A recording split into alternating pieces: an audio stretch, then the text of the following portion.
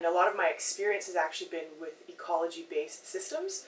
So ecology, the word itself, is eco, which is living things, and ology, the study of living things.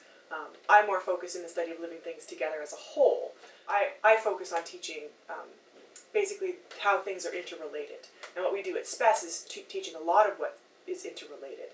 So our main goals are to reconnect people with nature, and we do that through education and conservation initiatives, bringing people in to volunteer and do these programs themselves, and getting them a hands-on experience in the forest. And Stanley Park is an amazing place to be able to do this because it's one of the largest urban parks in North America, and it's so close to the city of Vancouver, which has like millions and millions of people. So it's an amazing opportunity to teach people about ecology and put it in simpler terms.